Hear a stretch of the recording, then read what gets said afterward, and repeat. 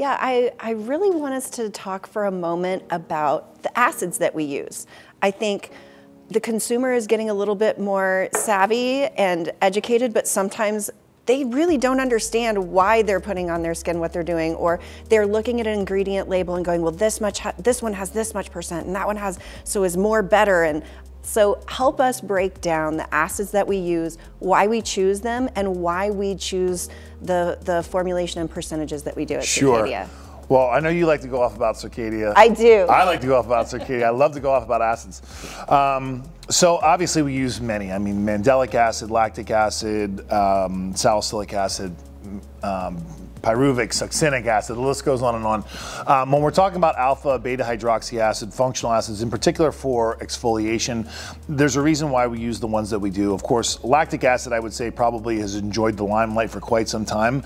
I think one of the reasons that is that I'd say probably in the last 10 years, maybe a little bit more, there's been a bit of a movement, not, I would say, completely away from glycolic acid, but at least an alternative to glycolic. I think there was a lot of research that was done in the mid 2000s about the excess use of glycolic acid and how that can have a pretty harmful effect if it's used in very high concentrations on the skin, if the frequency is too regular. Right, so if we're using it in too many products with too much application, too much high concentration peels, it can actually, because of the size of the molecule, start to break down those proteins in the multiple layers of the skin. And we talked about that, creates a compaction and a transparency.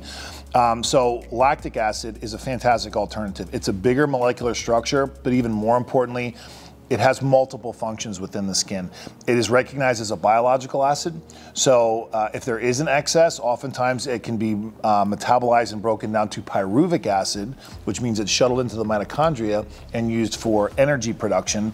It's also recognized as something that works as a tyrosinase inhibitor. So you see it a lot in brightening products. We use it for that purpose as well, not just for home care, but also for some of our peels. And it stimulates natural moisturizing factors in the skin, which are glycosaminoglycans. So it's not just an exfoliating acid, it also is very helpful for a number of other functions that we need in professional skincare. So again, that kind of gravitation towards lactic acid has been pretty popular. You start introducing things like mandelic acid, which is now the darling of the industry. You know, we've really seen a huge increase in the use of mandelic acid in not just home care, but also your professional treatment products. And that was really spearheaded by a number of researchers in the industry. Dr. Fulton, who was actually a very good friend of my grandfather's. I got to know him very, very well, he and his family over the years, but he helped to introduce the use of that in the marketplace a number of years ago, and it's really enjoyed a lot of success. Again, multifunctional acid helps with treating hyperpigmentation, very strong antimicrobial effect and antifungal, so it's good for multiple different types of acne.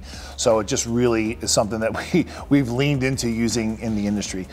Things like polyhydroxy acids, lactobionic acid, because again, their molecular structure really good for exfoliation on sensitive skin types.